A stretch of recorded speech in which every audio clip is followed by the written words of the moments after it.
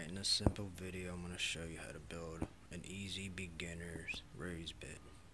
Anyone can build it if you know how to use a hammer and nails and a saw. This one right here I built with 1x2s. I cut 2 boards 21 inches and then 2 more boards 26 inches and a half. These blocks are 7 inches each,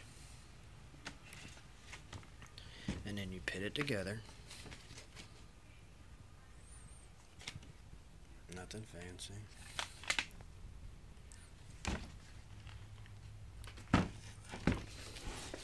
You get you some plastic. Any plastic would do. This is what I had laying around the house. And you take you some nails and you nail it all the way around.